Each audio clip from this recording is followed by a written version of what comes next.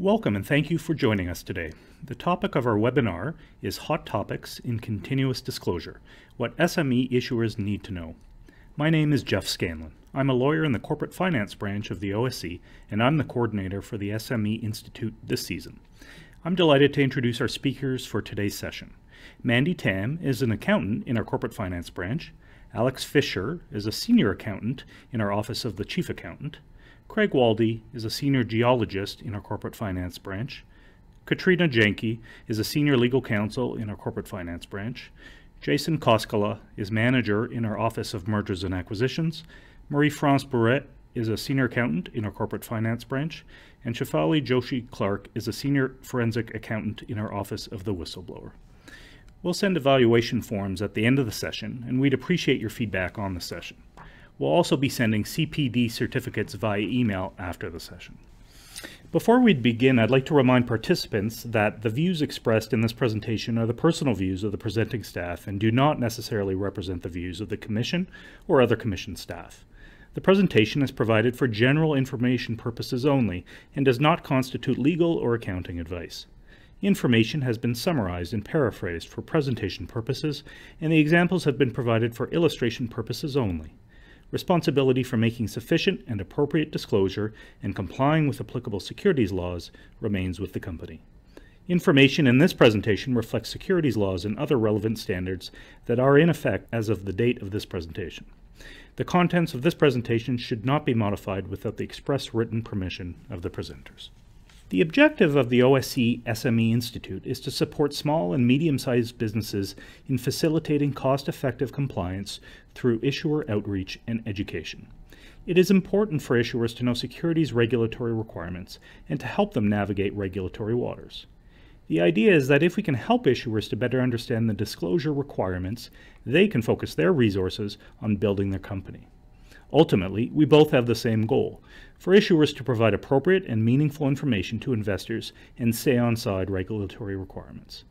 It's important to remember that at the end of the day, investor confidence in the information that companies provide is critical to the success of the company. Today we'll be walking you through some key topics, including a review of the Continuous Disclosure Review Program, the CD Review Program results, and CSA Staff Notice 51355, Corporate Finance Branch Report in OSC Staff Notice 51729. We'll be reviewing some MD&A issues, non-GAAP measures, mining disclosure issues. We'll also be providing a cannabis update, a review of M&A issues, specifically relating to related party transactions, as well as whistleblowing issues, and finally, reducing regulatory burden initiatives affecting continuous disclosure matters. We'll end the presentation with questions, and at the end of the presentation is the contact information for all of today's presenters. At this point, I'd like to pass it over to Mandy so that she can provide an overview of the Continuous Disclosure Review Program. So our continuous review program is critical to investor protection as it monitors issuer compliance with the continuous disclosure rule requirements. And continuous disclosure documents are important as they provide information to investors for making investment decisions. We help companies understand and comply with their continuous disclosure obligations through our compliance programs and issuer outreach and education initiatives. We mainly complete two types of reviews. There are full reviews, which are broader in scope and generally involve a detailed review of an issuer's continuous disclosure record for at least the past 12 months. We also conduct issuer-oriented reviews that focus on specific accounting, legal, or regulatory issues that we believe warrant scrutiny. We generally select issuers for review using a risk-based approach. In addition, we may select an issuer for review if 1. A filing appears to be substantially non-compliant with a requirement of the Securities Act or regulations. 2. A filing appears to contain information that is misleading, false, deceptive, or misrepresentation. 3. We're seeking to assess compliance with a new regulatory or accounting requirement. Or 4. The issuer is impacted by an emerging risk or market trend. We typically correspond with issuers primarily through comment letters. The potential outcomes of our reviews include prospective disclosure enhancements in filings where the issuer is informed that certain changes or enhancements are required in its next filing as a result of deficiencies identified. There's also issuer outreach and education, where the issuer receives a proactive letter alerting it to certain disclosure enhancements that should be considered in its next filing, or when staff of local jurisdictions publish staff notices and reports on a variety of continuous disclosure subject matters reflecting best practices and expectations. In some cases, there would be refilings and other regulatory actions for significant deficiencies. Specifically, an issuer may be added to the OSC's 3-year refilings and errors list, which is accessible on our website. Now, this could happen if staff identify a deficiency in a continuous disclosure document which requires refiling. This could also happen when an issuer must file a previously unfiled document. You can refer to our staff notice on this matter, which is OSC Staff Notice 51-711. In other cases, if the issuer has substantive CD deficiencies, we may also refer the issuer to our enforcement branch and/or consider a cease trade order and/or note the issuer in default on the OSC's reporting issuer list, which is also accessible on our website. Now, this could happen in many different circumstances. One example is when an issuer is in default of a specific requirement, such as when it hasn't filed a continuous disclosure document by a due date.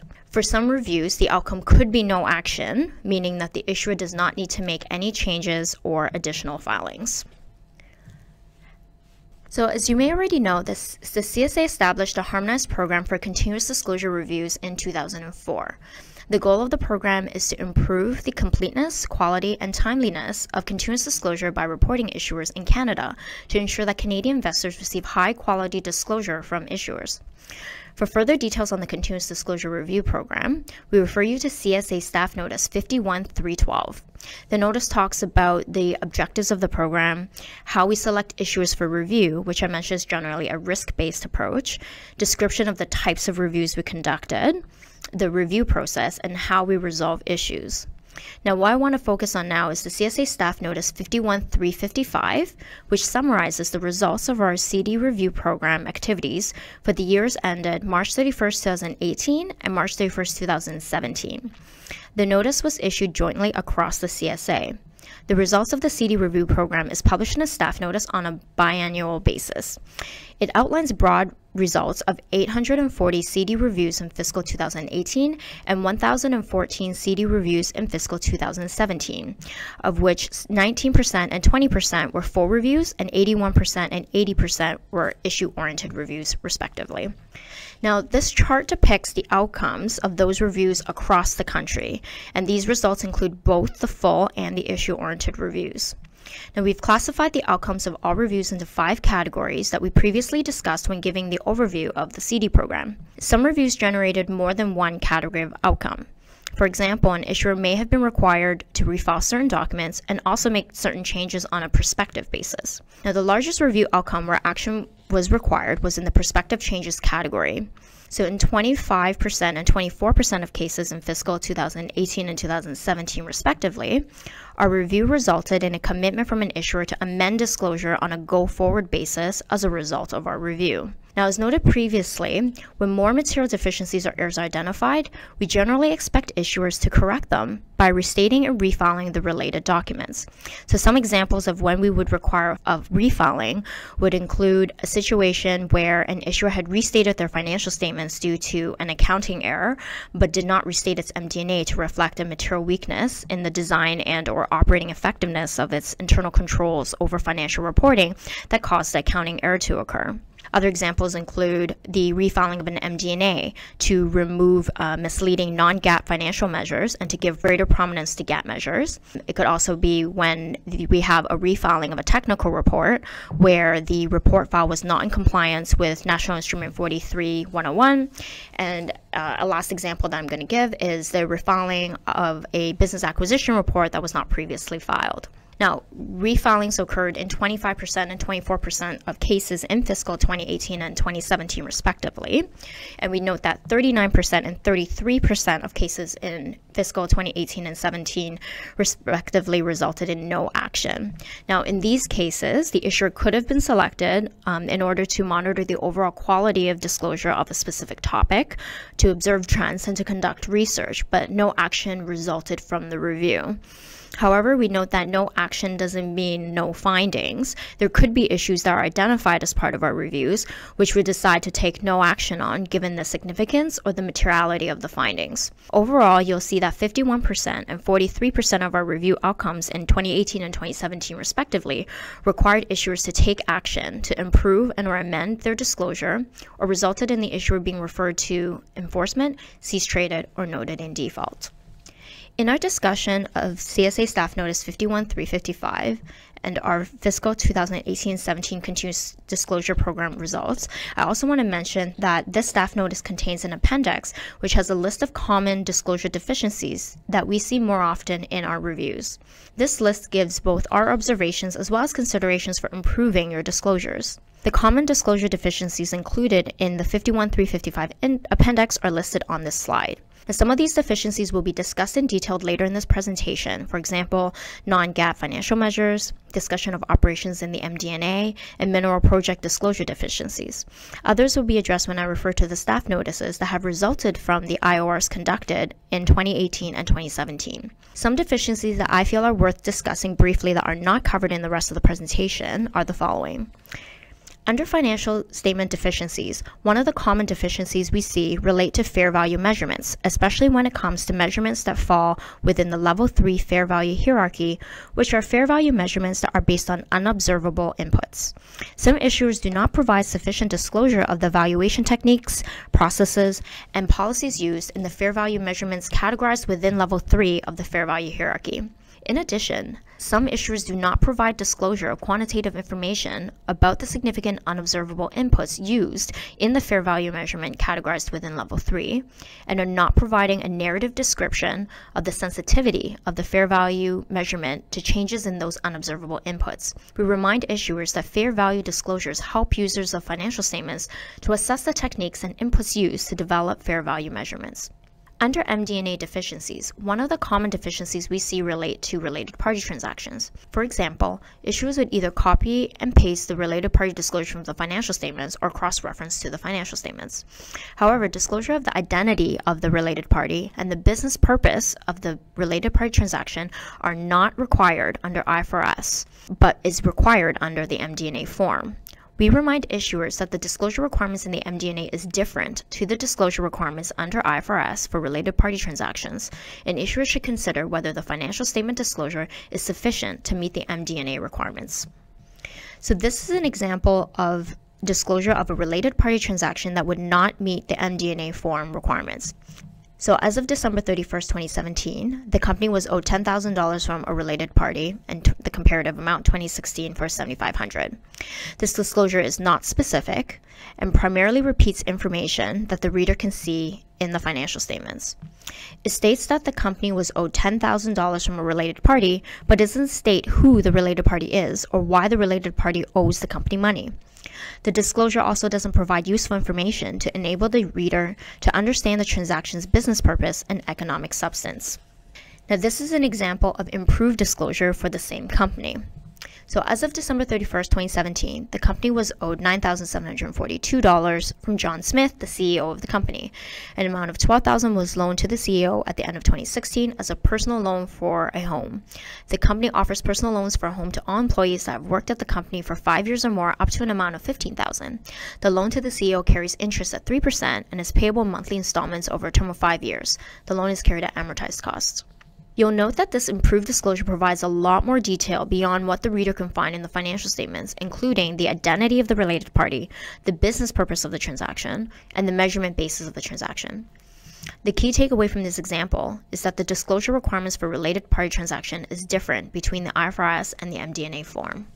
We also want to note that there are some disclosure examples and discussion in the appendix to Staff Notice 51-355 on the topics listed on this slide, which you may find helpful. I'm going to elaborate now on some key findings from some of the fiscal 17 and 18 issue-oriented reviews I just mentioned. The staff notices that were published in 2017 and 2018, which I'll talk about now, are all CSA staff notices, meaning that all or multiple jurisdictions participated in the review. Some jurisdictions could perform their own issue-oriented reviews, which could result in one or more staff notices specific to that jurisdiction. For many of the issue-oriented reviews we perform, we will go on to publish a staff notice outlining our findings. Now, this slide covers the staff notices that were issued in fiscal 2017. You can refer to those notices for additional detail. But in brief, we had issued staff notice 51-347, which outlines the findings on our IORs of compliance with risk disclosure requirements relating to cybersecurity risks that are material. Staff notice 51-348 outlines findings on our issue-oriented review of social media disclosures and how they comply with 51-102 to prevent unbalanced, misleading, or selective disclosures. Staff notice 51-349 outlines findings on our issue-oriented review of investment entities and the required disclosures under IFRS 10 to provide fulsome and entity-specific information to investors. And finally, staff notice 58-308 outlines findings on our issue-oriented reviews of compliance with 58-101 in disclosing policies regarding the representation of women on boards and in executive officer positions, or explain reasons for not having such policies in place.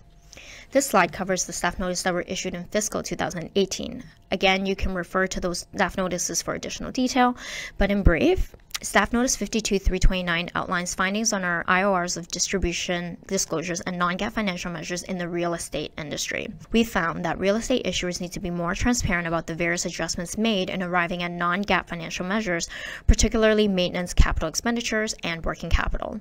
Real estate issuers should also provide appropriate disclosures when they're distributing more cash than they are generating from their operations. Next, we have staff notice 58-309, which outlines our findings on our IORs of compliance with 58-101 and disclosing policies regarding the representation of women on boards and executive officer positions, or explain reasons for not having such policies in place.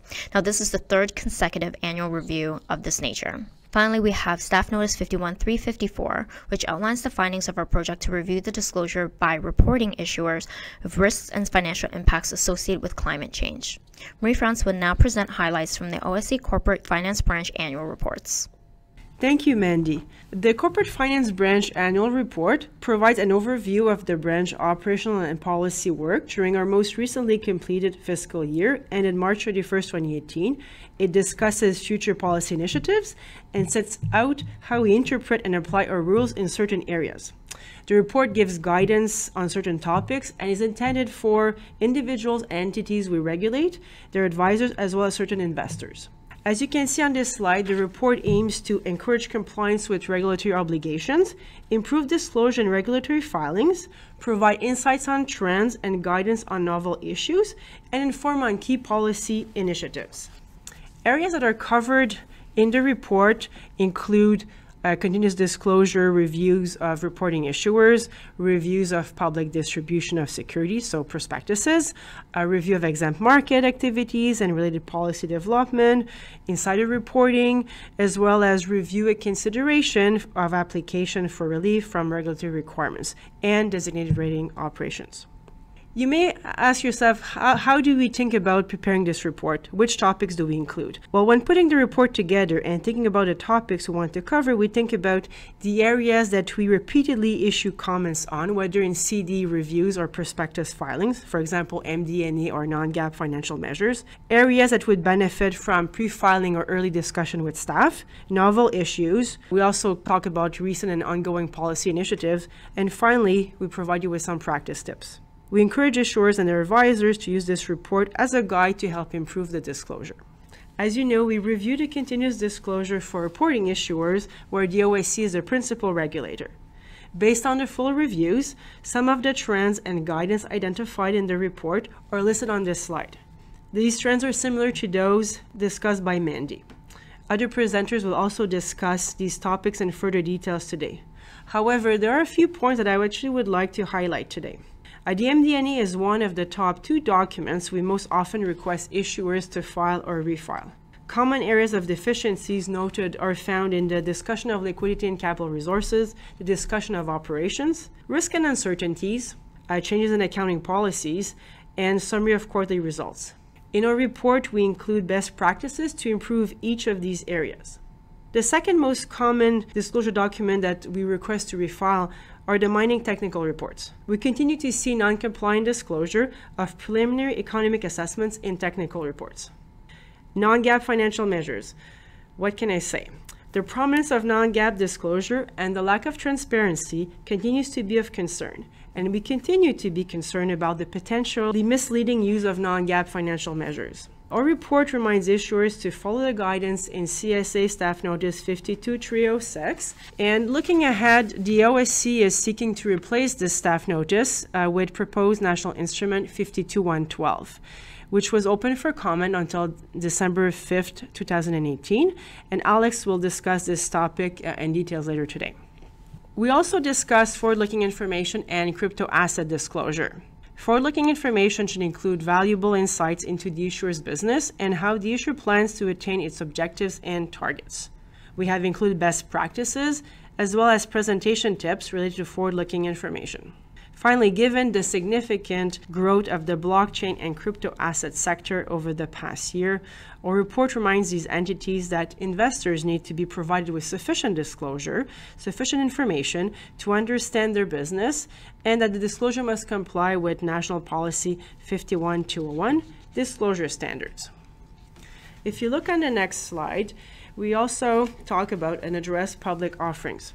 Another key component of our compliance workstream is the review of offering documents. As can be seen on this slide, in fiscal 2018, the number of prospectuses we reviewed, where Ontario was the principal regulator, was higher than the prior year.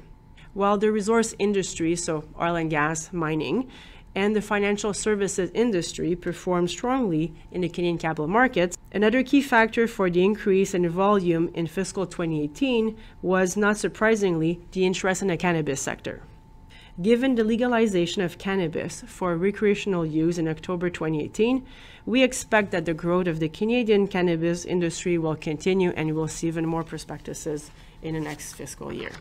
Disclosure outcomes, where we required material disclosure changes to prospectus, remain our most consistent outcome. On the next two slides, we've included some key takeaways from the branch reviews of public offering documents. So there are 4 deficiencies that are found most frequently in the prospectus. The first one is a description of the business and regulatory environment. The second is risk factors relating to the business or to the offering, the MD&A disclosure in a long-form prospectus, and finally, the use of proceeds section. And again, our report provides some best practices to improve disclosure in these areas. The report also discusses the sufficiency of proceeds and the financial condition of issuers. It's very important that the prospectus contains clear disclosure, first on how the issuer intends to use the proceeds, and secondly on the issuer's financial condition, in order for the OSC to adequately assess whether to issue a receipt. However, we also discuss in our report that disclosure on its own may not be sufficient to satisfy a receipt refusal concern in certain circumstances. As you are aware, or maybe not, the Act sets out specific circumstances under which a receipt for a prospectus shall not be issued. One example is where the aggregate of the proceeds being raised under the prospectus, together with the other resources of the issuer, are insufficient to accomplish the purpose of the offering as stated in the issuer's prospectus. And the same considerations obviously apply for a non-offering prospectus. As such, a very critical part of every prospectus review for us is considering the issuer's financial condition and intended use of proceeds or available funds in the case of a non-offering prospectus. A prospectus must contain, as I said, clear disclosure of how the issuer intends to use the proceeds raised in the offering, as well as include disclosure of the issuer's financial condition and any liquidity concerns. We may request that issuers include disclosure regarding negative cash flow from operating activities, working capital deficiencies, net losses, and significant going concern risk.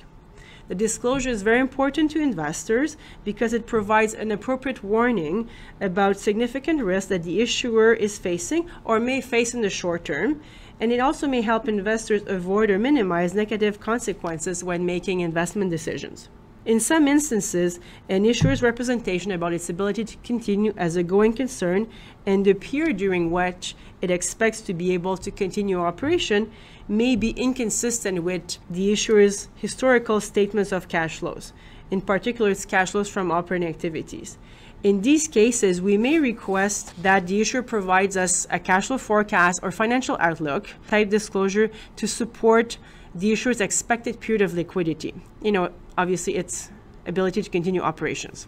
However, again, disclosure on its own may not be sufficient to satisfy our receipt refusal concerns in certain circumstances, particularly where the issuer's assumption on future changes in operations are not objective and supportable. And finally, understanding that the cannabis industry varies in terms of legal and regulatory environments across jurisdictions, we have provided some guidance in the report on regulatory disclosure for issuers operating in Canada, in the US, or foreign jurisdictions. Our report also covers exempt market offerings, exemptive relief application, insider reporting, and designated rating organizations, for which we're not going into further details today. The last section of our report covers significant policy initiatives of the branch that also involve other securities regulators in the CSA. And policy initiatives are listed on this slide. I will now turn it over to Mandy, who will discuss some of the common deficiencies identified in the MD&A during our reviews. So the first topic that I wanted to address today is the common areas of weakness that we see in the MD&A filed by small and medium enterprises. MD&As should be meaningful to investors. As preparers and advisors, you can help add value to readers by ensuring that the MD&A complements the financial statements, provides balanced reporting, and is updated for new events. The MD&A can complement the financial statements by providing insight into the financial information rather than just repeating numbers from the financial statements. It should explain changes and, if appropriate, explain why expected changes did not happen. In addition, the MD&A should comment on the company's progress towards milestones. It should explain the reasons behind the numbers in the financial statements. The MD&A should also provide balanced reporting by addressing the bad news as well as the good. Management can earn credibility in the eyes of investors when it acknowledges things that could have gone wrong or that have went wrong and demonstrates a plan to rectify or to respond. The MD&A should also be updated for new events by clearly indicating what progress has been made in the period covered by the MD&A. If you were to take MD&A for the two periods side by side, it should be clear that there are changes other than the date at the top. Overall, the MD&A should tell investors the story about what happened during the reporting period, whether that be an interim or annual period. In terms of general considerations, the MD&A should focus on material information and discuss important trends in the financial statements, explaining why balances have changed from period to period. Information may be considered material if it would influence the decision of a reasonable investor to buy, sell, or hold securities of the company. The MD&A should explain the reasons behind the numbers in the financial statements. Explaining the why will help your investors understand the reasons underlying an issuer's performance. The balances presented in the MD&A should reconcile to the financial statements, or otherwise it would be very confusing. It may not be apparent whether the difference is due to an error or an attempt to be less transparent about true performance. If you have a mineral project or oil and gas project, you should ensure that your disclosure reconciles with any technical reports that have been filed and that the technical disclosure complies with National Instrument 43-101 and National Instrument 51-101, whichever may apply. Finally, the MD&A should be written in plain language so that readers understand it as quickly, easily, and completely as possible. You should avoid verbose, convoluted language and technical jargon. This slide shows some common areas of deficiencies that we see in MD&As. I will highlight some of the deficiencies we typically note around the discussion of operations, liquidity and capital resources, and forward-looking information. So the first area of the MD&A I want to talk about today is the discussion of operations. In this section, the company should provide an in-depth analysis of the company's operations for the period, including a discussion of total revenue, cost of sales, gross profit, and describe significant factors that have caused changes in these amounts. A key point to note is that simply repeating variances that can be calculated from the financial statements does not help investors understand trends. The company should explain the reasons that these changes have occurred. Over the next few slides, I'll go over some examples that may highlight ways to improve the discussion of operations. So the first topic I'd like to address under the discussion of operations is for issuers with revenue. This is one area where we sometimes see that some issuers simply repeat figures from the financial statements. In certain cases, we see issuers disclose that revenue was X dollars this year compared to Y dollars last year. In other cases, the reasons driving the growth are not thoroughly or well explained. For example, the issuer may attribute the increase in revenue solely to entering production without any further analysis. We believe that a more fulsome analysis is necessary for investors to understand how key factors impact revenue.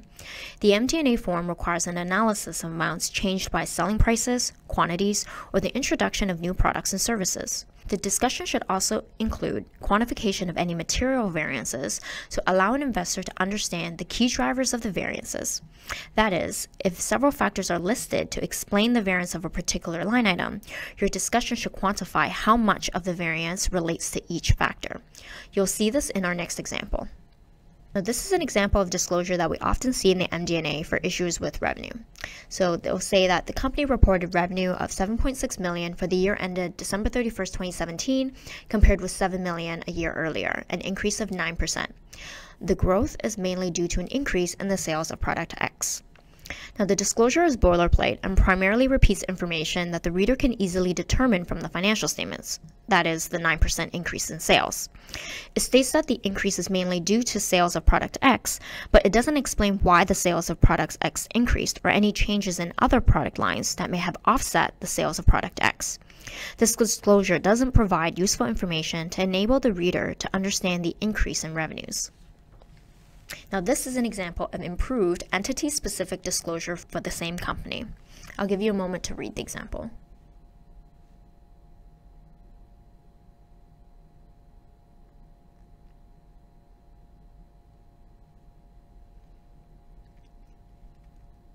You'll note that this example provides a lot more detail beyond what the reader can find in the financial statements. For example, it explains that sales went up due to the introduction of product X and the depreciation of the Canadian dollar and the factors that offset this increase in sales, that is, the decrease in sales price of product Y. An important item to note is that the company has quantified the impact of each of these drivers. A key takeaway from example number 1 for issuers with revenue is to describe any changes caused by selling prices, quantities, or the introduction of new products and services. The next topic I'd like to address under the discussion of operations is for issuers with projects not yet generating revenue. I think some issuers struggle with this section of the MD&A, and there's a misconception that the discussion of operations only applies to items with revenues or cost of sales. However, securities law prescribes disclosure of some specific items to help investors further understand a company's operations in situations when discussion of revenues are not significant, such as a company that is still in the development stage. Item 1.4D of the MD&A form prescribes disclosure for issuers that have significant projects that have not yet generated revenue. The form requires a description of the project, a discussion of the company's plan for a project, and status against originally projected plans. We often find the initial discussion is not updated to show the company's progress against their initial plan. To be meaningful to investors, project updates should discuss the status of the plan, expenditures made in the current period, and the expenditures to date, and anticipated timing and costs to reach the next phase or milestone of the project.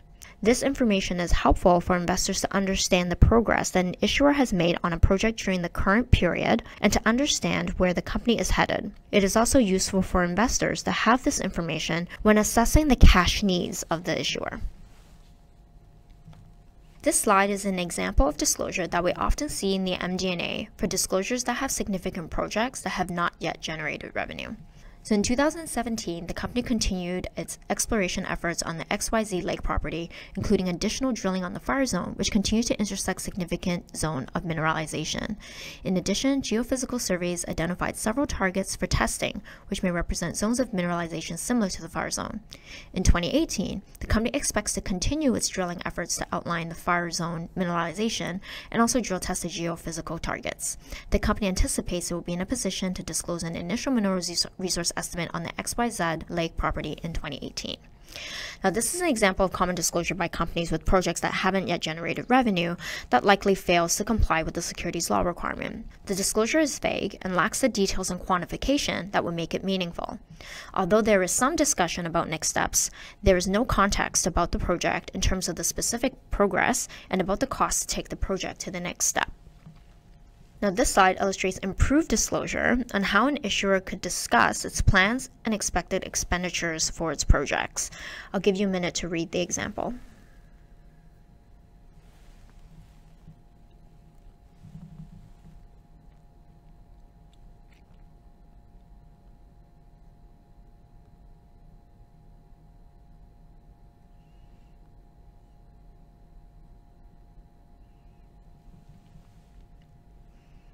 So this example illustrates improved disclosure of how the expenditures in the current period were spent and how that relates to the timing and cost to take the project to the next stage.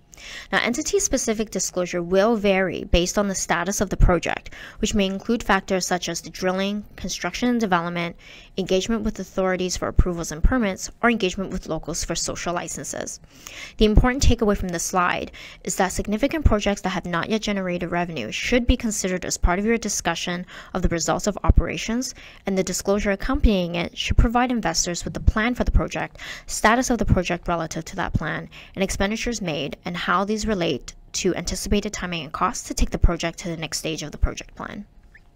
In addition to the disclosure required in the discussion of operations for projects not yet generating revenues that I just discussed, there are additional disclosure requirements for venture issuers that have not had significant revenue in the last 2 years.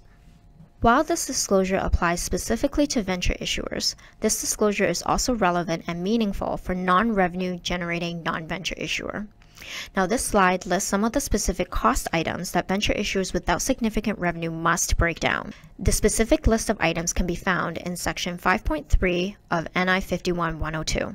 A component of costs is generally considered to be a material component if it exceeds the greater of 20% of the total amount of the class and $25,000. Another takeaway from this slide is that if the venture issuer's business is primarily involved in mining, exploration, and development, this analysis must be presented on a property-by-property basis. As far as presentation goes, this information may be disclosed in the financial statements or in the MD&A. Now, this slide is an example of disclosure that we see for issuers that have not yet generated significant revenue from operations who have chosen to capitalize its exploration and evaluation costs. You can see here that there's no breakdown of the expenditures by material components.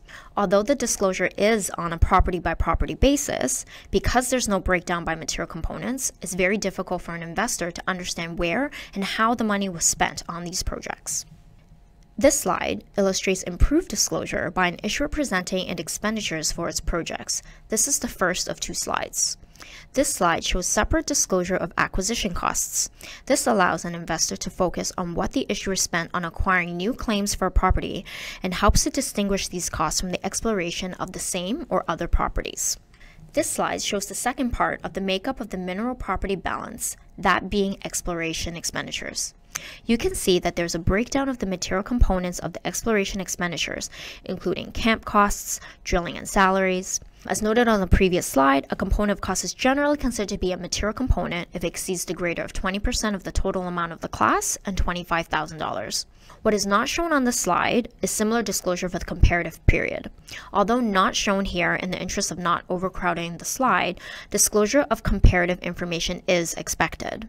In addition, while the requirements in Section 5.3 of 51-102 do not specifically require a qualitative discussion of the expenditures, staff is of the view that a discussion of the issuer's E&E assets or expenditures and G&A expenses should be included as part of the issuer's analysis of its operations under Item 1.4 of 51-102 F1.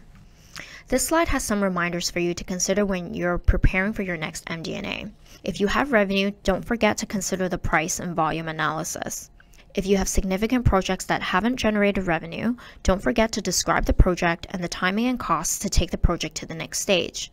If you're a venture issuer that does not have significant revenue, don't forget to provide a breakdown of material components of your material costs. Another area where we would like to see improved disclosure is the discussion of liquidity and capital resources in the MD&A. The form requirements are set out in items 1.6 and 1.7 of the MD&A form. We often find generic discussion of current cash balances and current working capital balances. A good analysis of liquidity includes a meaningful discussion of cash flows from operations, investing, and financing beyond stating balances from the financial statements. The disclosure should explain why management believes it has sufficient resources. Issuers can improve their discussion of working capital requirements by better explaining and quantifying their working capital needs and how their working capital needs relate to their plan for the next fiscal year or up to the next business milestone. Merely noting working capital in excess of last year's expenditures is not typically logically sufficient for investors to understand why the issuer believes it has sufficient financial resources if the plan or outlook isn't also disclosed.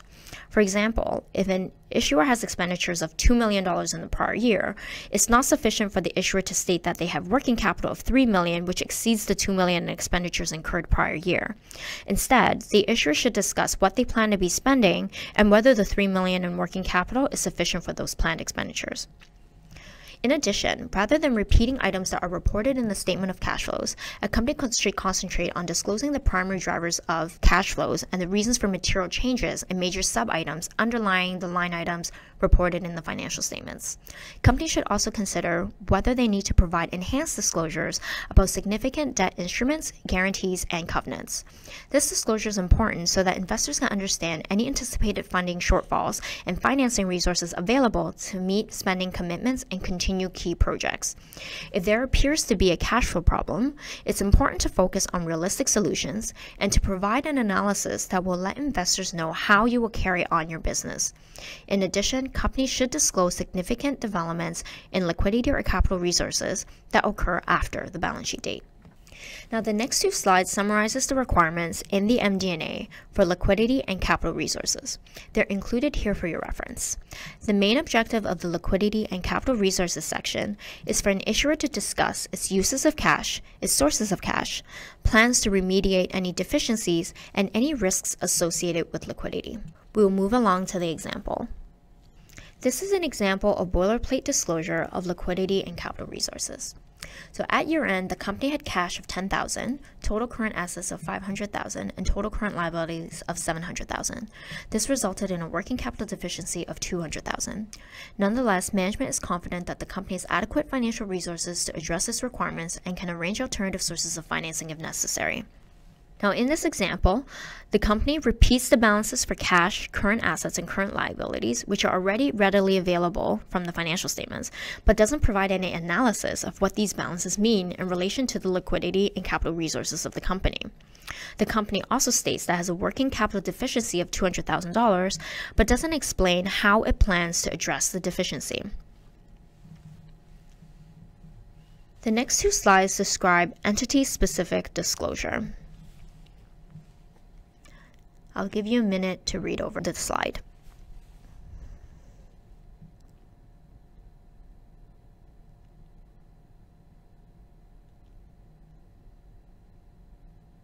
The disclosure on this slide provides a more thorough analysis of the company's liquidity and capital resources by discussing the amounts needed to maintain operations, to meet its debt obligations, and to fund development. Clear entity-specific disclosure is important so that investors can understand any anticipated funding shortfalls and financing resources available to meet spending requirements and to continue the key projects. It's important to focus on realistic solutions and to provide an analysis that will let investors know how the issuer will carry on its business. The entity-specific disclosure continues on the next slide. You can see here that the company also provides an analysis of the potential sources of funding for each of its major cash uses in 2017. Now, overall, this disclosure provides a more meaningful and useful analysis of the company's liquidity and capital resources. This slide has some reminders for you to consider when you're preparing for your next MD&A. Don't forget to disclose your working capital requirements as well as an analysis of expenditures required to maintain capacity, to meet planned growth, or to fund development. So, forward-looking information. What is that exactly? It is about the disclosure about possible events, conditions, or financial performance that is based on assumptions about future economic conditions and courses of action, and it's relatively broad. As you can see on the chart, forward-looking information includes two subcategories dealing with financial information. The first is forward-looking financial information, or FOFI, and the second is financial outlook. Now, both FOFI and financial outlooks are subsets of forward-looking information. Both deal with prospective financial performance, financial position, or cash flows, which are based on assumptions about future economic conditions and courses of action. The difference between FOFI and financial outlook is the format in which the financial information is presented. In the case of FOFI, the information is presented in the format of a historical financial statement, while it is not for a financial outlook. Examples of a financial outlook would include projected EBITDA, expected revenue, profit or loss, EPS, or R&D spending. We don't see FOFI very often, but when we do, the disclosure is generally found in prospectuses or rights offerings. An example of forward-looking information that is not FOFI or financial outlook would be when there's an estimate of future store openings by an issuer in the retail industry. We will now review key considerations and expectations when disclosing FLI. Is FLI identified? For example, has the issuer noted that projected revenue is forward-looking information? The second piece is there a reasonable basis for the disclosed FLI? In determining what constitutes a reasonable basis for forward-looking information, a reporting issuer should consider the reasonableness of the assumptions underlying the forward-looking information and the process followed in preparing and reviewing the FLI, as this could be misleading if not disclosed and not very useful. Are assumptions supporting financial outlook and FOFI reasonable, entity-specific, and disclosed? So does this issuer disclose what the assumptions are that support the projected revenue figure? Is the FLI presented for a reasonable period? So has the issuer presented revenue for multiple years? Other considerations are, have users been cautioned that actual results may vary from the forward-looking information? Have the risk factors that cause actual results to vary been identified? Now, this is a key point. Updating previously disclosed FLI helps investors understand how actual results will differ materially from FLI and how the reporting issuer is progressing in relation to its plan. If events or circumstances occur which make it unlikely that material FLI will be achieved in the future, then there is a responsibility to provide an update. And finally, have material differences between actual results and previously disclosed financial outlook and FOFI been disclosed? I also want to highlight some findings from a corporate finance branch report which was introduced earlier in this presentation.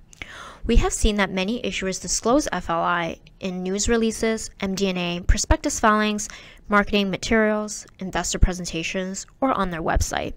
Some of our recent observations include the following.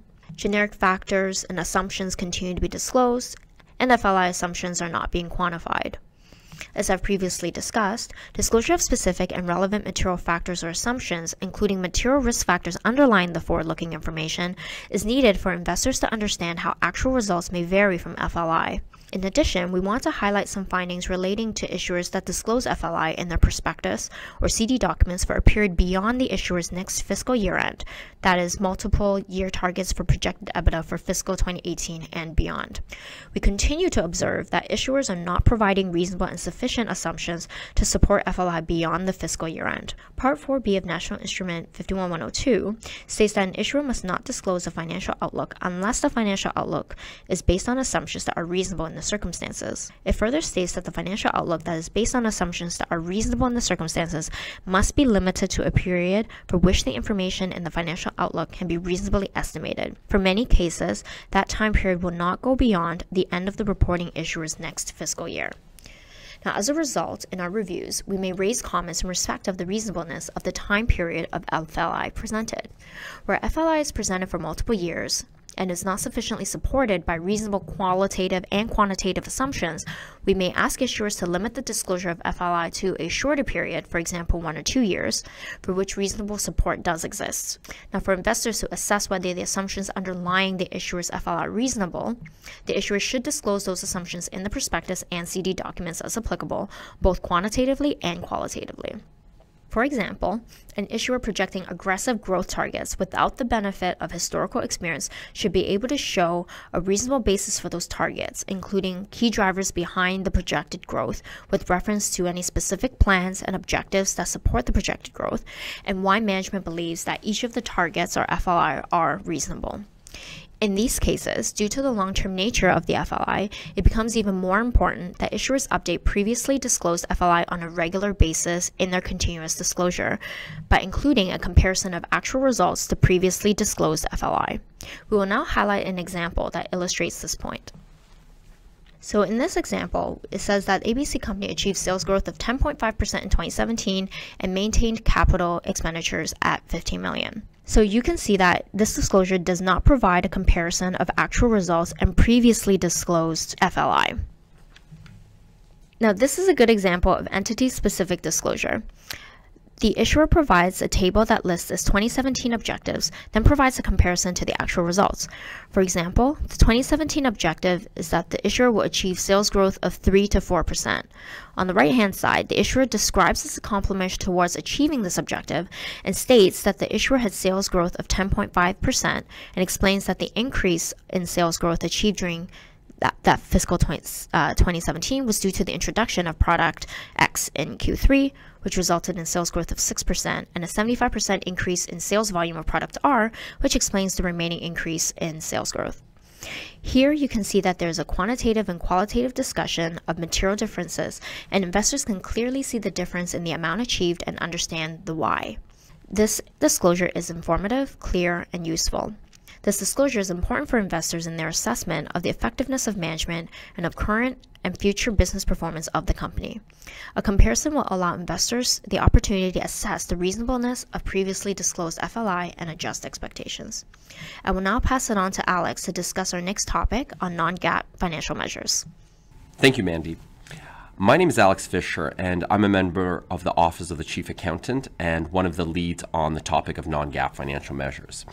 A topic that always attention of stakeholders is non-GAAP, and this year this topic received extra attention as a result of our newly issued proposals, which will be the crux of my discussion. So before I present the proposals, I think it's important for us to have a clear understanding of the distinction between GAAP and non-GAAP financial measures. GAAP is generally a number that is recognized, measured, presented, and disclosed in accordance with generally accepted accounting principles, GAAP, such as IFRS. And those numbers are found inside the financial statements, including the notes. So we can think of, for example, net income included in the income statement. Non-GAAP are numbers that are found outside of the financial statements, such as the management discussion or analysis or press release, for example, and adjust in some way, add to, subtract from a GAAP measure. So if we think of our net income example, it would be net income adjusted for example, restructuring expenses. Non-GAAP financial measures portray a different picture of performance, position, or cash flow, and often it is more favorable, and I'm going to touch upon that comment in the next few slides. To help ensure such measures do not mislead investors, Staff Notice 52-306 includes disclosure expectations, which staff at the OSC have reviewed and updated several times over the past 15 years. So what's been happening over this time frame? Well, non-GAAP financial measures have grown in popularity, now with over 80% of TSX 60 reporting issuers reporting some form of non-GAAP financial measure. So this spans across all industries, all sizes of companies. And in general, it's found that non-GAAP financial measures are upwardly focused. They portray a more positive view of performance, lack comparability, so there's varying labels, calculations, disclosures. And at times, the disclosures have been inconsistent with our expectations as outlined in Staff Notice 52-306. So these external findings are not surprising to us, very consistent to our own internal findings. We can look back across the years, starting maybe even several years ago. In 2013, we did a review of 50 reporting issuers, found concerned in 86% of entities. Fast forward a few years to 2016, OSC had a number of prominent reporting issuers restate documents because of non-GAAP financial measures. And over the years, we've also found that other financial measures that do not meet the definition or the precise definition of a non-GAAP financial measure as outlined in 52-306 can be equally problematic if not accompanied by appropriate disclosure. Such measures include those disclosed inside the notes to the financial statements but lack context when taken outside the financial statements. These external and internal findings were concerning, and a greater desire grew for regulatory action.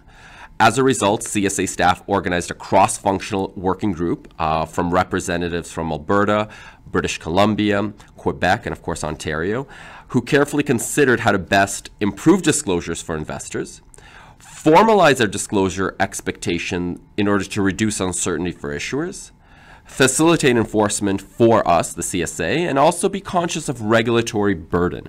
So after careful analysis, there was a proposal for a best way forward, and that was to develop a rule that was substantially based on our staff guidance in 52-306, that it would be also accompanied by a companion policy. So we issued our proposals in September, and they're available for download on the OSC website. And I want to spend the rest of the time just touching upon our proposals. So our proposals can be broken down into two parts, fundamentally. A national instrument that sets out the requirements and a companion policy that sets out supporting staff guidance and examples. So we focus on the national instrument. I think the best way to understand it is to think of it in three parts. One, application, who does it apply to? Two, definitions, what does it apply to? And three, disclosures, when the rule apply, what disclosures are required. So I'm going to touch upon each of these pillars. So the first one is application. So the proposals apply to all issuers, including investment funds, with the exception of SEC foreign issuers. The rule applies to all documents and written disclosures, including websites and social media. And it applies to each standalone document. I think it's important to emphasize a few things.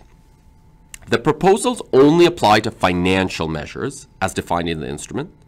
The proposals only apply if and only if an issuer chooses to disclose such financial measures. And it does not limit an issuer's ability to disclose non-GAAP or other financial measures, subject to, of course, those measures not being misleading and complying with our disclosure requirements. So what does the rule pertain to? Well, it pertains to the disclosure of financial measures that fit into one of these categories as portrayed on the slide. And I think when I think of it, I think of it as in two buckets. The first bucket is non-GAAP financial measures, and many of us have been familiar with this category because it's ones that we've regulated over the years. The second bucket is other financial measures, and this is a new bucket that we're introducing in response to investor concerns regarding the quality of disclosure of these particular financial measures. And these measures include segment measures, capital management measure, and supplementary financial measures. And for preparers out there, they will be familiar with these terms and concepts because they're fundamentally based on concepts in IFRS and US GAAP. And the terms are also defined in the instrument themselves. So what happens if you're an issuer that is in scope of this as a rule that is disclosing one of these measures, as I previously discussed? Well, you have to provide some disclosure, some context for this measure. And many of these disclosures will not be new. They're going to be quite familiar to people that are familiar with 52306. The requirements for non-GAAP financial measures are substantially the same as in 52306, but of course expanded for clarity and precision. And our disclosure requirements for other financial measures are similar to the ones in non-GAAP, but have been scaled accordingly to address, I would say, the risk and concerns. So they've been really scaled down to address those specific concerns that we're worried about. And disclosures include such things as a reconciliation back to the numbers in the financial statements, ensuring the measure is not presented with more prominence than the GAAP measure, usefulness, explaining the usefulness of the measure to investors, just to name a few. So I'm going to leave this slide for your reference. So I'm not going to go over this specific slide in detail, but I did want to point out that our proposals contain a decision tree which aims to illustrate the general thought process of how to navigate through the rule. And I'm going to leave this with you for your reference. So next steps. So our proposals were published in September. The comment period ended in December 2018. And we received over 40 comment letters and over 250 pages of comments. So a very good response to our proposals. We're considering the comments, going through them, analyzing them, and considering next steps forward. So I would say at this point, stay tuned for more messaging on non-GAAP to come. So at this point, I want to pass it on to Craig, who will be discussing mining disclosure for issuers. Thank you. My name's Craig Waldy. I'm a senior geologist at the Ontario Securities Commission. And the goal of my portion of the presentation on mining disclosure issues is to cover the main issues that you should be aware of in order to reduce the possibility of receiving a comment letter from us requesting that your company either revise, clarify, or retract their technical disclosure. The issues that I will discuss relate to National Instrument 43-101 Standards of Disclosure for Mineral Projects. And this national instrument governs how mining issuers publicly disclose scientific and technical information about their mineral properties. But first, I'd like to cover at a high level some of the core principles or pillars of National Instrument 43-101. The first pillar is the qualified person, otherwise known as the QP.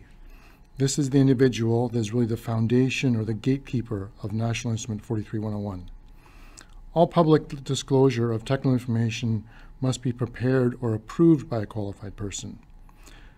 This individual needs to satisfy the definition of a QP in National Instrument 43-101, and we refer to this as the 3 E's.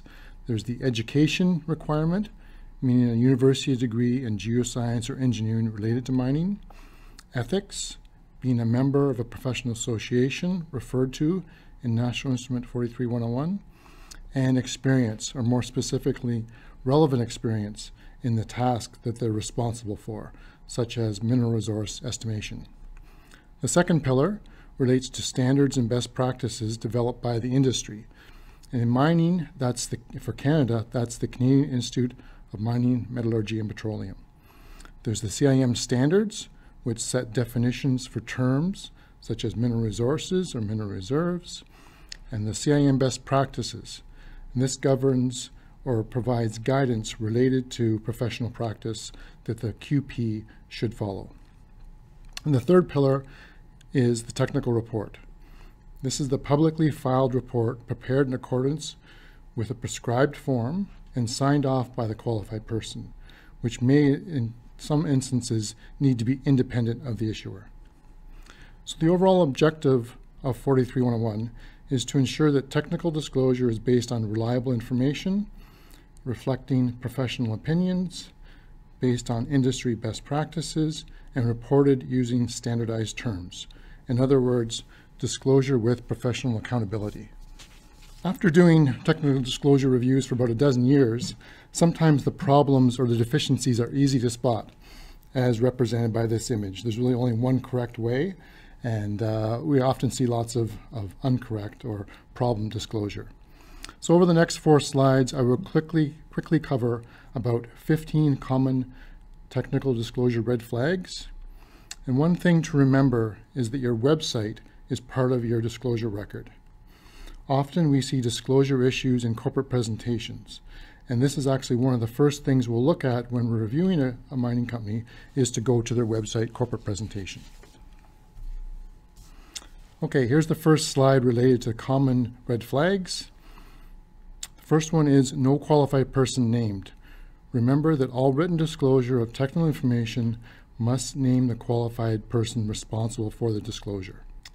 Overly promotional language. Be careful about providing terms such as world-class, spectacular, or bonanza, as these can be misleading terms.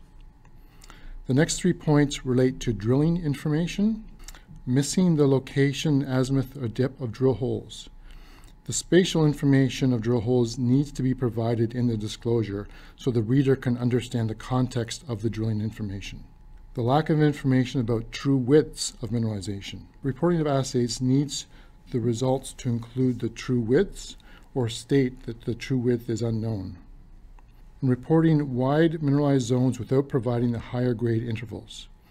If you report, for example, 100 meters of 1 gram per ton gold, you must also report any higher grade zones that are included in this interval. The next 4 points relate to mineral estimates. Using non-compliant mineral resource or mineral reserve modifiers. Only use the proper CIM terms, such as inferred mineral resources, indicated mineral resources, or measured mineral resources, and not things such as mineable resources or geological resources. Never add inferred resources. Always report them separately to the indicated or measured resources. Reporting mineral estimates as contained metal only. If, for example, you report you have 1 million ounces of gold, also include both the tons and grade that make up this contained metal value. And lack of reporting or providing of the key assumptions, parameters, and methods. This information provides readers with important information to help understand how the mineral estimate was determined. For example, the metal price, the mining method, or the assumed processing method. The first point in this slide relates to cautionary language, which needs to be provided when reporting exploration targets, inferred resources that are used in economic analysis, and historical estimates. The next 2 points again relate to mineral estimates, such as reporting of estimates as contained grades only. You need to report both the grade for each element that makes up the combined grade. Again, it's disclosure-based. Reporting metal equivalent grades without the underlying assumptions. You need to provide information about the equivalent grade and how that grade was calculated. And lastly, these 3 points relate to economic projections. Reporting of gross metal values or in situ metal values. Don't report these values publicly. They're very misleading, and they ignore costs related to development, mining, and processing. Use of the term ore. The term ore implies mineral reserves, so don't use the term unless you actually have mineral reserves. Disclosing economic projections without a supporting technical report. If you report economic outcomes such as capital costs, mine life, net present value, these may trigger a technical report to support this information. Finally, here's a partial list of several staff notices that mining issuers should be aware of. A couple of the notices to take note of include the August 12th staff notice on preliminary economic assessments, the June 2013 staff notice on technical reports, and the April 2015 staff notice on website presentations. Thank you. My name is Katrina Janke. I'm Senior Legal Counsel in the Corporate Finance Branch. Today, we will be discussing a recent review that we completed of disclosures for companies in the cannabis sector. Before I get to that, I wanted to provide you with a brief overview of this industry in general. We have seen the political, legal, and social climates changing in favor of liberalization measures around cannabis use. Canadian medical cannabis regulations became effective in 2014, creating a new corporate industry segment. The Canadian federal government introduced the Cannabis Act in April 2017, which legalized the recreational use of cannabis in October 2018. Canada is now the first G7 country to legalize cannabis for recreational purposes. Other countries in Latin America and Europe have legalized cannabis for medicinal purposes, and over half of the U.S. states have legalized cannabis for medical or adult use, or both, despite the fact that it remains a Schedule I controlled substance under U.S. federal law. In corporate finance, we started monitoring this industry after medical cannabis was legalized, when companies in our markets could apply for licenses to grow and sell medical cannabis on a commercial basis. Our first public regulatory reaction in this sector was in 2015, when we, along with our CSA colleagues, published CSA Staff Notice 51342, which was a staff review that focused on issuers entering into medical cannabis business opportunities. This was at a time when the industry was less developed, and so that review mainly focused on concerns regarding misleading disclosure. Since 2015, several different types of reporting issuers have emerged. We have Canadian medical cannabis issuers. These are licensed producers under Health Canada. We have issuers operating in U.S. states that have legalized medical or recreational cannabis. We have issuers operating cannabis businesses outside of North America. We have issuers who are indirectly involved or involved on an ancillary basis in the cannabis industry. And more recently, we have Canadian licensed producers that have entered into supply agreements with various Canadian provinces and territories to supply cannabis for the recreational market. Since 2015, the industry has also grown in a number of different ways. Capital raising both in the prospectus and exempt markets has grown substantially. The market capitalization of many public companies has doubled or tripled. M&A activity has increased, and international and U.S. companies have begun to access our markets. On the U.S. side, the situation is a bit more complex because cannabis remains listed as a Schedule I controlled substance, which means it's deemed illegal for any purpose, notwithstanding the fact that over half of the U.S. states have legalized cannabis for medical or recreational use.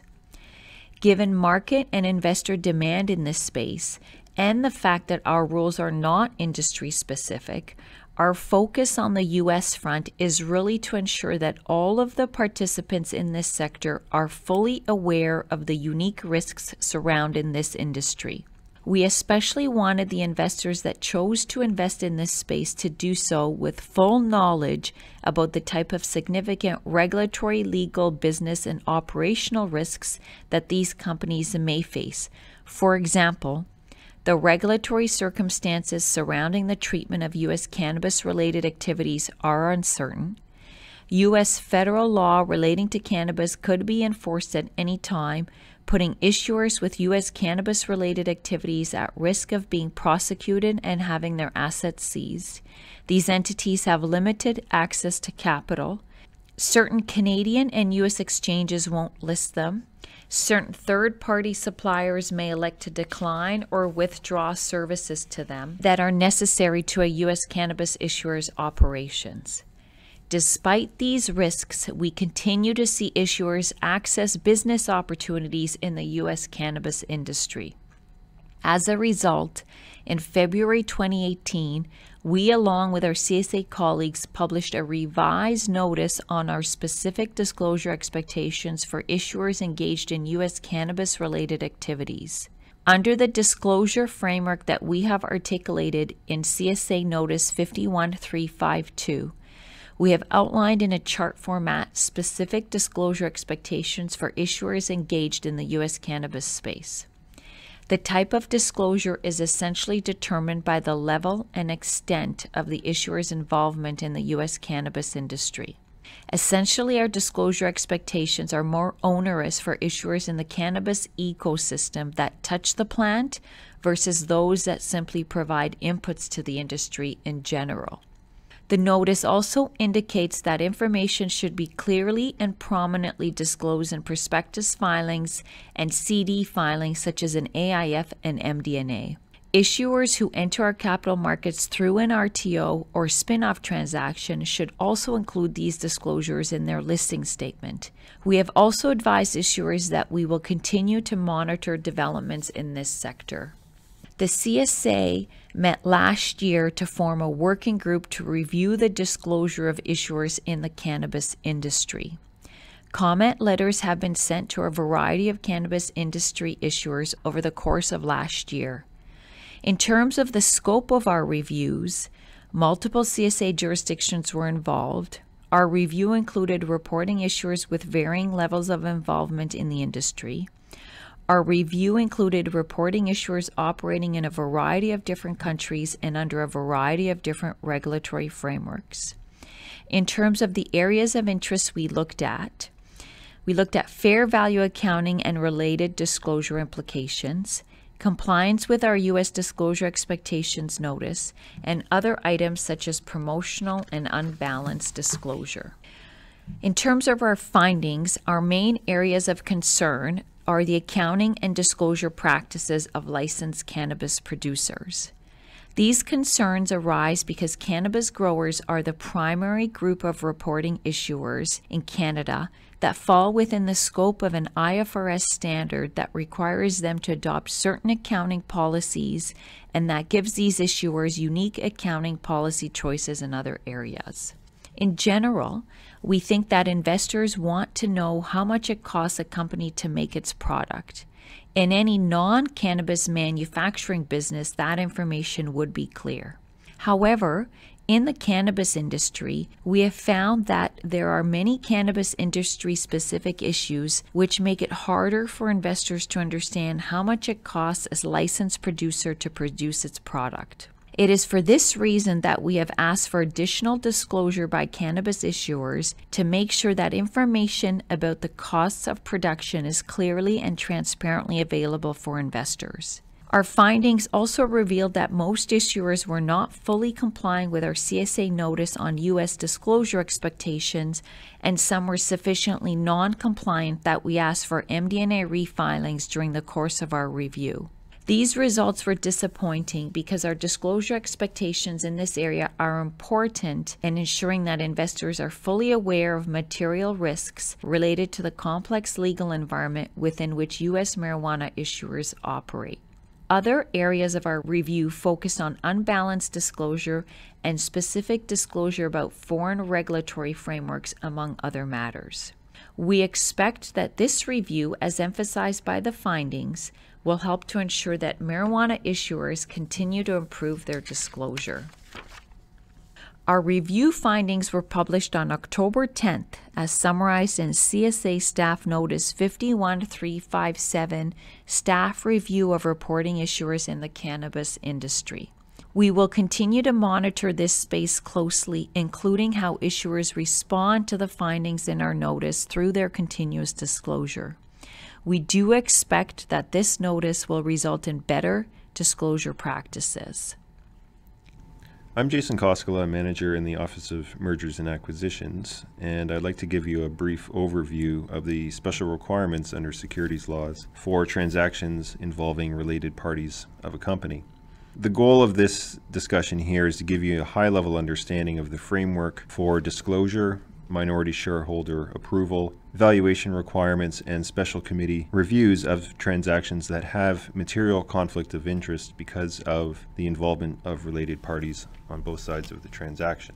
Multilateral Instrument 61-101, Protection of Security Holders in Special Situations, is the rule that regulates transactions that may raise conflict of interest concerns because they occur between the company and its related parties. This rule is intended to level the playing field for minority shareholders, since insiders may have information that puts them in an advantageous position relative to minority or non-conflicted shareholders. Multilateral Instrument 61-101 applies to 4 types of transactions. Firstly, related party transactions, which are specified types of transactions between a company and a significant shareholder or other related party of the company, and would include, for example, asset sale transactions, loans, or subscriptions for shares.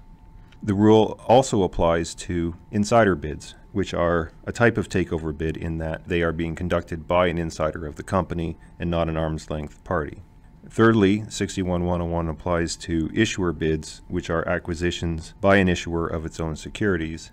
And lastly, the rule also applies to business combinations, also known as going private transactions, which are transactions whereby an equity holder is required to sell or exchange its securities without its consent, and a related party of the issuer is either the acquirer or is receiving preferential treatment under the terms of the transaction. So, what are the requirements for conflict of interest transactions? 61-101 is a catch and release rule in the sense that it has a broad scope but then provides for exemptions. 61-101 has 3 main requirements for conflict of interest transactions. Firstly, enhanced disclosure. The rule contains detailed disclosure rules to reduce the information asymmetry between insiders and minority shareholders. In particular, the disclosure document for a conflict of interest transaction would typically have to include a description of the background of the transaction or the material terms of the transaction, a discussion of the review and approval process adopted by the Board of Directors or the Special Committee, disclosure of any prior bona fide offers received by the issuer or prior valuations made within the last 24 months, as well as a number of other specific disclosure items. Second, 61-101 will require that an independent valuation of the consideration for the related party transaction be obtained. This would be a valuation prepared by a recognized valuator and then provided to shareholders. Lastly, 61-101 will require minority shareholder approval for a related party transaction or business combination. The minority class would be determined by excluding votes attached to shares held by the issuer, any interested party of the issuer, and any related party of interested parties or their joint actors. Generally, a party would not be an interested party if it is being treated identically to other shareholders and is not entitled to receive a collateral benefit, or in other words, a side deal. In addition to 61-101's strict requirements, there is companion policy guidance as well which comments more so on the role of directors and the independent committee when reviewing conflict of interest transactions. You'll recall that I mentioned that 61-101 is a catch and release rule, so it's important to understand the exemptions that are available from the formal requirements of the rule. Conflict of interest transactions may be exempt from form evaluation and minority approval requirements, for example, where the fair market value of the subject matter of the transaction is not more than 25% of the issuer's market capitalization. This clearly is a very significant exception in that a great majority of related party transactions would be below that value. As well, issuers that are not listed on a senior exchange, such as the TSX, would not be required to obtain a valuation for a related party transaction. In other words, TSXV or CSE listed issuers would be exempt from a valuation requirement regardless of the size of the transaction. Another exemption from formal valuation and minority approval requirements is where securities are distributed for cash and the value of that transaction is not more than $2.5 million. As well, exemptions are provided where issuers are in situations of financial hardship or facing bankruptcy or insolvency. As noted, the Commission's views on the role of directors and independent special committees in conflict of interest transactions is discussed in the companion policy to 61-101. This policy recommends that there be an independent special committee for all conflict of interest transactions. And the policy talks about the expectations for disclosure of the board of director and review and approval process. In particular, that there be sufficient information to enable security holders to make an informed decision, that there be disclosure of the reasonable beliefs of the board as to the fairness of the transaction, including the material factors considered, that there be an assessment and discussion of any formal valuation or prior evaluation, and that the board would make a useful recommendation to shareholders, and any non-recommendation without extensive reasons would generally be considered insufficient disclosure. In addition to the companion policy guidance to 61-101, I want to note that there has been a recently published staff notice concerning 61-101 and appropriate disclosure. In July of 2017, the jurisdictions across Canada that have adopted a multilateral instrument 61-101 published a notice which discusses staff's review and oversight of transactions subject to that rule and the experience of staff when dealing with conflict of interest transactions. The notice describes staff's views with respect to the role of boards of directors and/or special committees in material conflict of interest transactions, such as the importance of the timely formation of those committees, that those committees have a robust mandate, and that the committees are actively involved in overseeing the negotiations. The notice also describes the enhanced disclosure obligations for material conflict of interest transactions and the importance of a discussion of the desirability or fairness of the transaction in the disclosure document. The staff notice overall is intended to raise the standard of disclosure and the quality of board and special committee process. The notice elaborates on the companion policy guidance, and any company and council should consider the commentary along with 61-101 and the companion policy whenever they are conducting a related party transaction. Lastly, I'd like to talk about the real-time review program for conflict of interest transactions. The purpose of this program, which is conducted by staff in Ontario and other jurisdictions, is to identify and resolve issues pertaining to conflict of interest transactions in real time and before the transaction is put to security holders for a vote or closed, with the intention of trying to reduce the risk of harm to minority shareholders. The focus of the program is on information circulars that are filed for conflict of interest transactions, and staff will assess compliance with the requirements of 61-101 and determine whether the transaction raises any potential public interest concerns. So this would include looking at compliance with the disclosure requirements, the conditions for any exemptions from the formal valuation and minority approval requirements, and the substance and disclosure of the process that was conducted by the board or special committee. Practically speaking, the way the program works is that staff will screen information circulars when they are filed and generally try to identify any potential issues within 1 or 2 days of their filing. Following that, they will reach out to the company or its counsel and ask any questions they may have. After the information has been gathered, staff will determine whether or not they have any particular concerns, which may involve asking further questions or seeking to obtain copies of board or special committee minutes or the board mandate or other relevant materials. If staff have received satisfactory answers to their questions, then no further action is needed.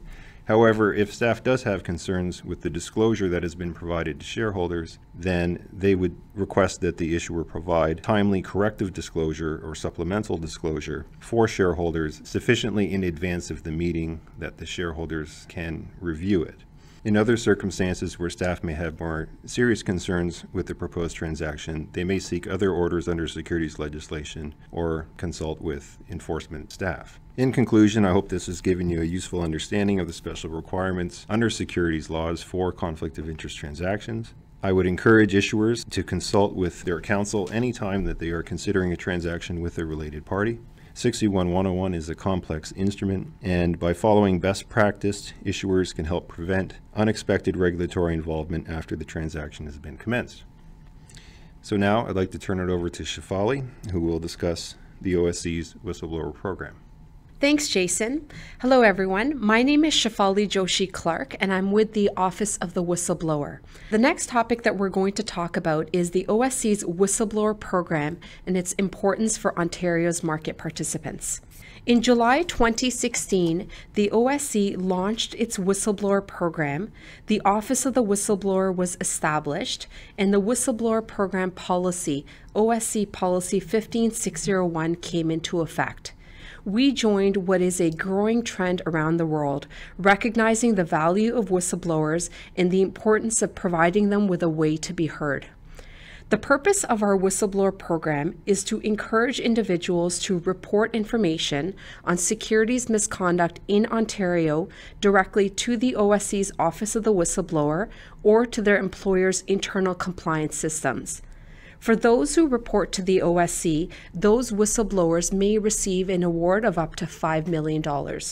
Under our whistleblower program, you may be a potential whistleblower, or you may hold a senior role in your organization in that you're able to help your entity in building up those compliance systems where the internal reporting of misconduct is encouraged. Since the inception of our program in July 2016, we have received over 200 whistleblower tips, of which 10% have led to an OSC enforcement investigation. We have also returned over 200 calls on the OSC's whistleblower hotline, where whistleblowers and counsel have called us with questions about the program. Overall, we are pleased with the active participation and interest shown by whistleblowers. I encourage everyone to visit our dedicated website at officeofthewhistleblower.ca, which has more information about the program.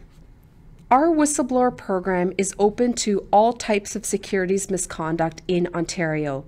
We are particularly interested in whistleblower tips relating to, for example, misstatements in financial statements, where, for example, revenues, income, or assets are overstated by using inappropriate accounting policies.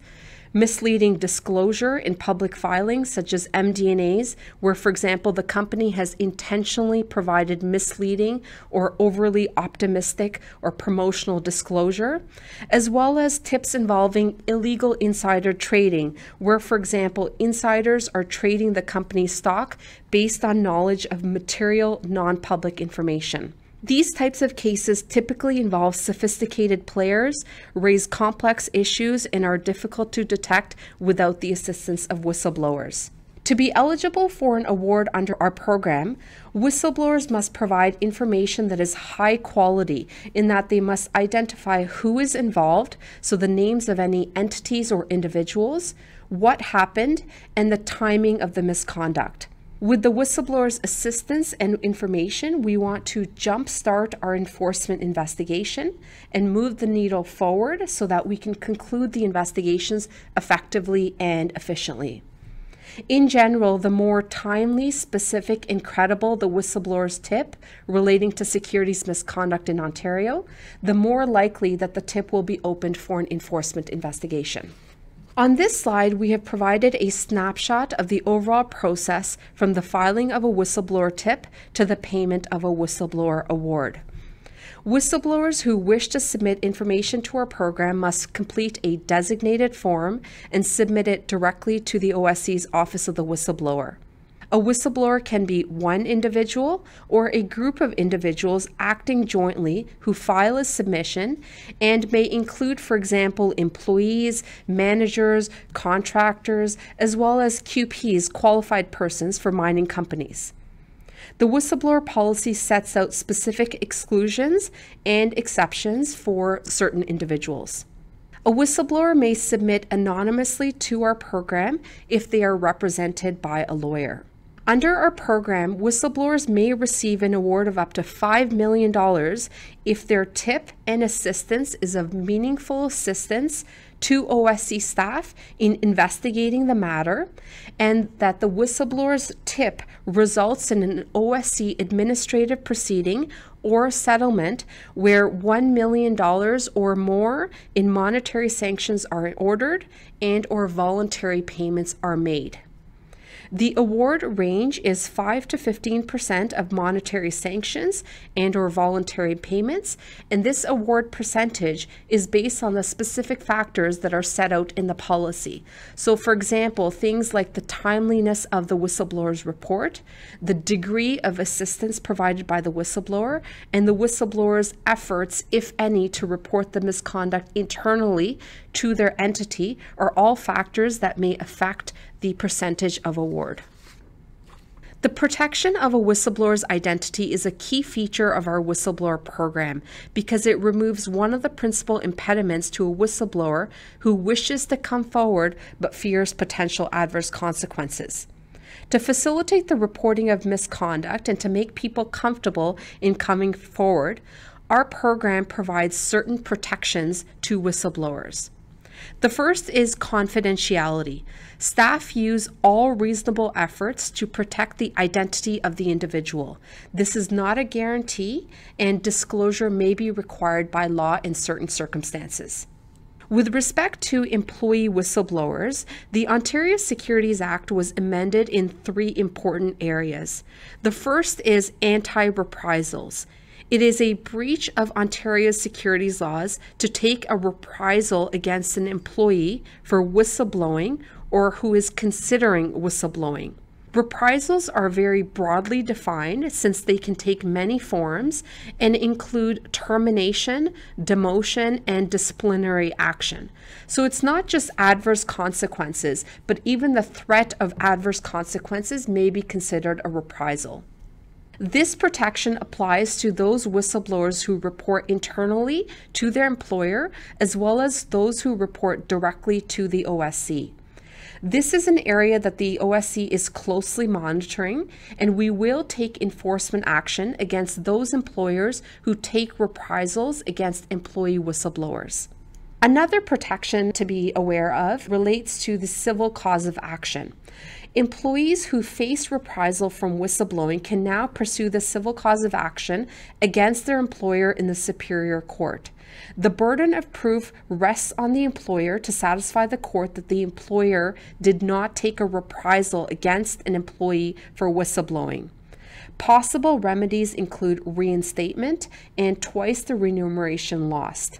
Another protection that both entities and employees need to be aware of relates to the use of restrictive provisions in employment agreements or confidentiality agreements that have the effect of silencing or restricting an employee from whistleblowing or preventing cooperation with a regulator.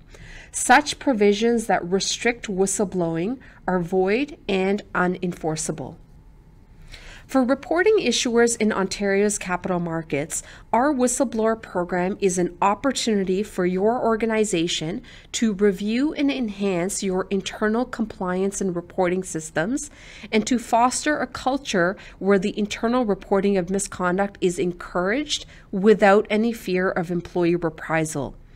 Whistleblowers are a passionate group that want to stop the misconduct as soon as possible, and research shows that whistleblowers do want to report internally.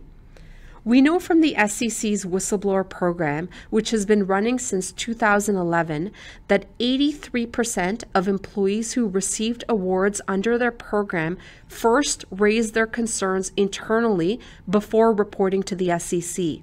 We recognize that organizations' internal compliance programs play a key role in protecting the integrity of and maintaining confidence in Ontario's capital markets. The possibility of the presence of a whistleblower in an organization is also a great motivator. Capital market participants have to ensure their internal controls, policies, and procedures are robust enough to prevent misconduct, or at least try and detect any misconduct early. Otherwise, you risk a whistleblower going to a regulator first.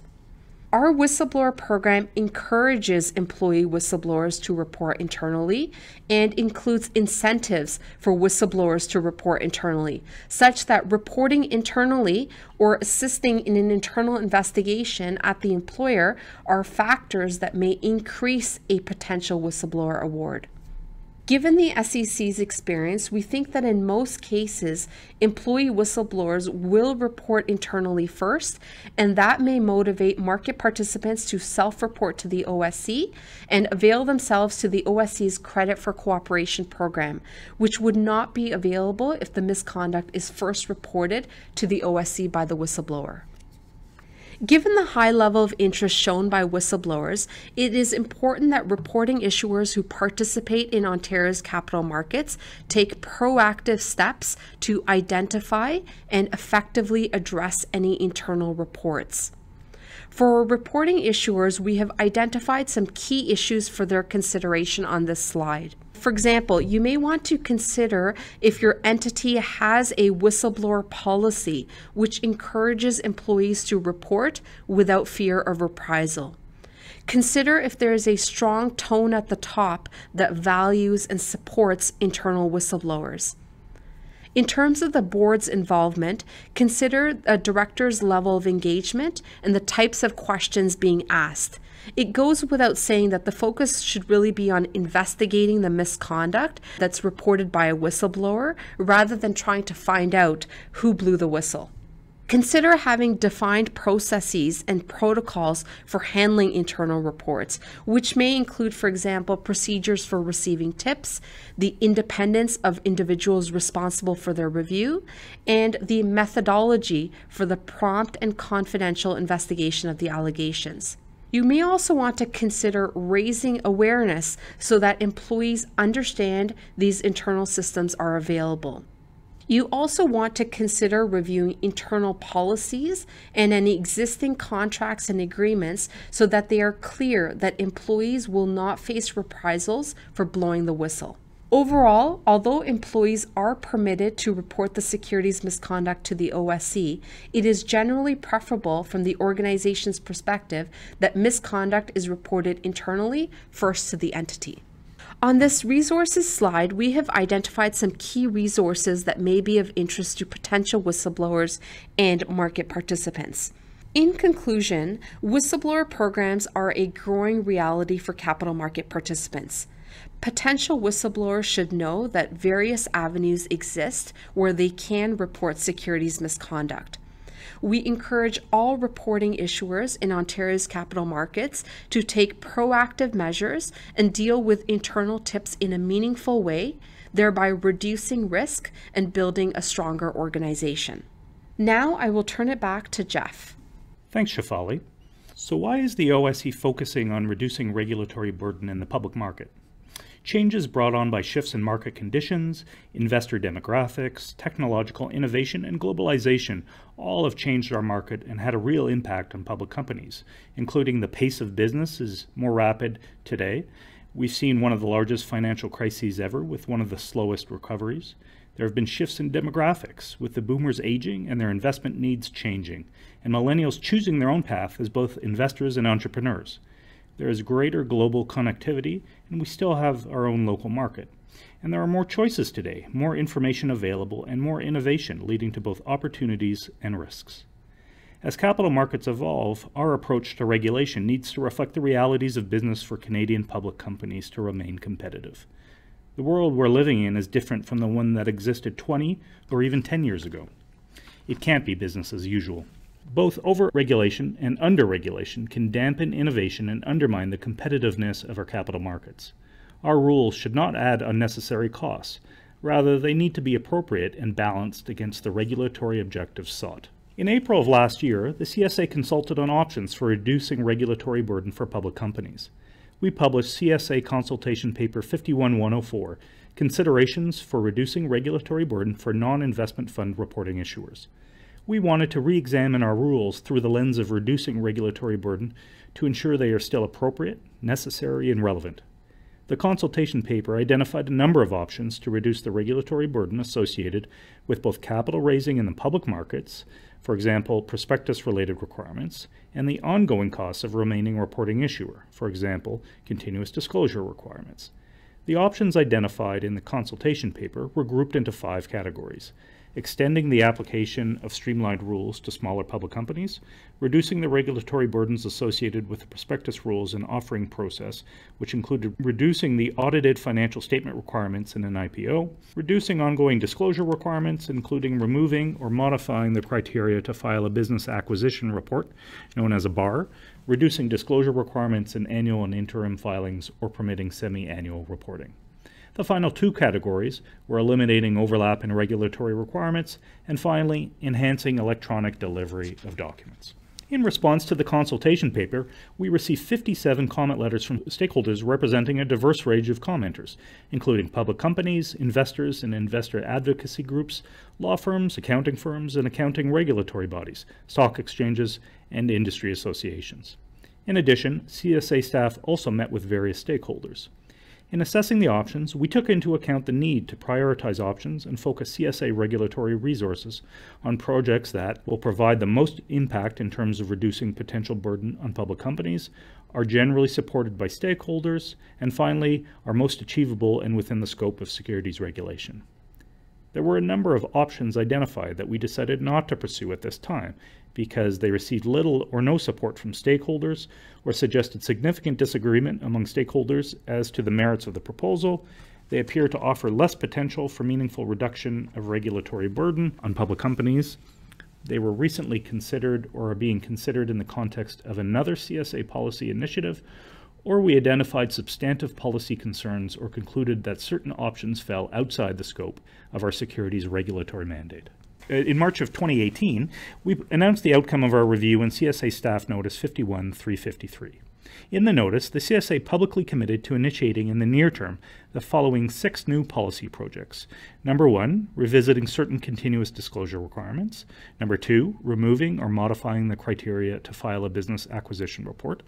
Number 3, revisiting the primary business requirements. Number 4, consideration of a potential alternative prospectus model. Number 5, facilitating at-the-market offerings. And finally, number 6, enhancing the electronic delivery of documents. 2 of these projects relate specifically to continuous disclosure requirements, as indicated on the slide. Number 1, revisiting certain continuous disclosure requirements to eliminate overlap in our forms and IFRS financial statements, consolidate 2 or more of the financial statements, MD&A, and annual information form into one reporting document, similar to the SEC's Form 10-K, and examine whether the volume of information in annual and interim filings can be reduced. The second CD-focused project is number 2, removing or modifying the criteria to file a business acquisition report. The key objective of the project is to review the current framework under securities laws for business acquisition reports with a view to reducing regulatory burden and, if appropriate, making amendments to National Instrument 51-102 continuous disclosure obligations.